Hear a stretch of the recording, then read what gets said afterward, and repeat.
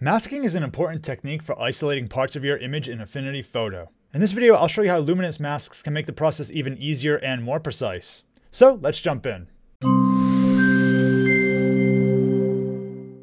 What's up guys, it's Trent, and in this video we're going to be talking about luminosity range masks in Affinity Photo. Now this was added in version 2 of Affinity Photo, so just make sure you're on that edition of the software.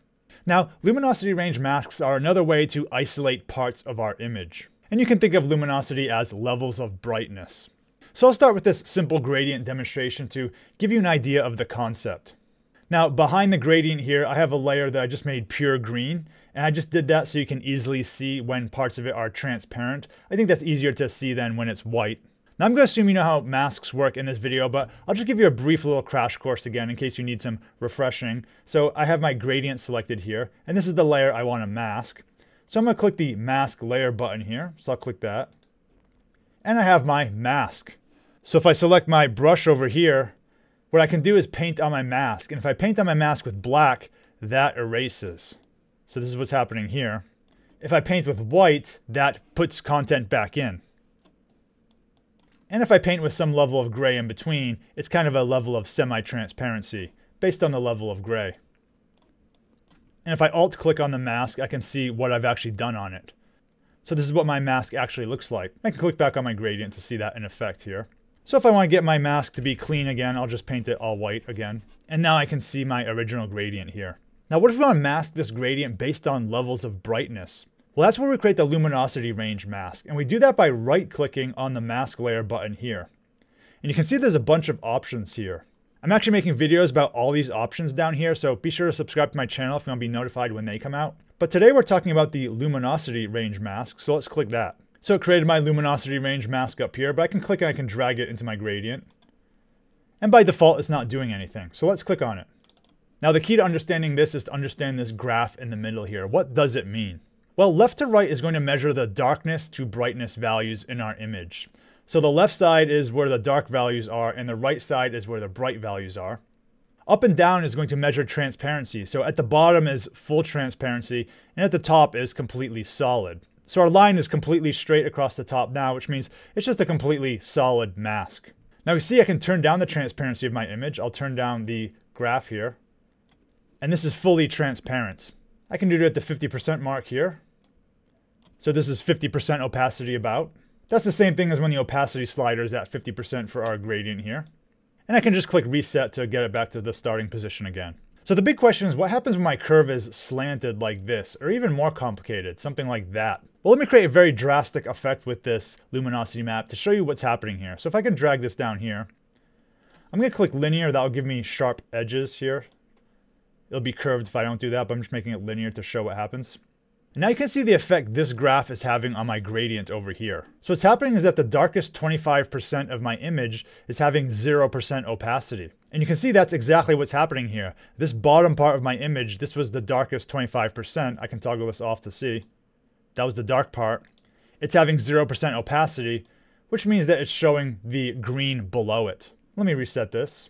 I can make the top part transparent. So I'll drag this line down here. I'll make it very sudden up here again. I'll make it linear.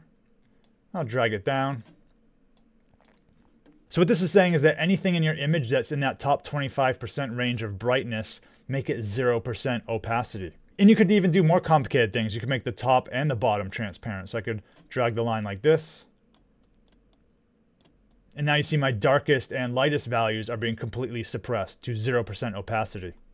Okay, so now let's look at a more complicated example. This image, of course, isn't a nice gradient. It's more complex with darks and brights interleaved within each other. So what if I wanted to make this dolphin here fully transparent? You can see it's basically the blackest part of my image. Well, let's add a luminous mask and see how we can do that. So once again, with my layer selected here, I'll right-click on my mask option, and I'll choose luminosity range mask.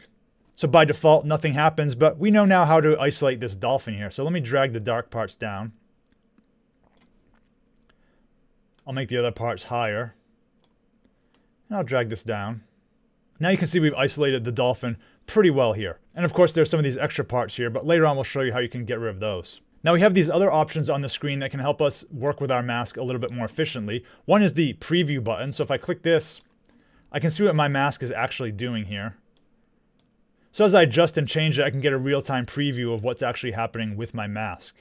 Linear is the one I talked about before. If I have linear checked, these are going to be all straight lines. But if I uncheck linear, we're going to get more of a curve here. Sometimes the curved ones can be a little tricky to control, so usually I have this set to linear, but if you want smooth transitions, definitely you can try the curved way with linear unchecked. Invert is a nice option for just simply inverting the effect of our mask, so now we can have the opposite happening. Blur radius is going to help smooth out our image. So with the blur radius, I can increase it here. And if you notice, my mask is getting smoother there. So this is very good for softening the edges of your mask. Now, one thing we also have are these presets here. So for example, I can select shadows and it's automatically selected to this curve here. We can also do midtones. So that's what that curve looks like. Or we can do highlights, which is this one. We can also create our own presets here. So if I create something I really like this, I can say my preset. And if I'm doing something else, I can go back and I can select it again. And I can also delete it if I want to get rid of it. Now, one of the best things about luminosity masks is that they can be applied to adjustment layers. And this is really where their true power comes into play. So a common situation is to create a luminosity mask to isolate the sky and the ground. So let me do that here. I'll create a luminosity range mask. And I'll click preview. And I'll drag the slider around and get a good separation. So this here looks pretty good. It's basically like the highlight preset. So if I look at my image, you can see this is what's happening with the mask. I'll turn off this luminosity range mask for a second. And now I'll add a curves adjustment. So with my landscape selected here, I'll select the adjustments and let's select curves. Let's do something really extreme first, just so we can get some visible effect. So I'll do that. Now what I can do is I can take my luminosity range mask and actually apply it to the curves. So let me click it and I'll drag it onto there. And now you can see it's underneath my curves here. Now I don't have it turned on. Let's turn it on and see what happens. Now this is with the luminosity mask applied to my curves. So let me adjust the curve so you can see what's actually happening.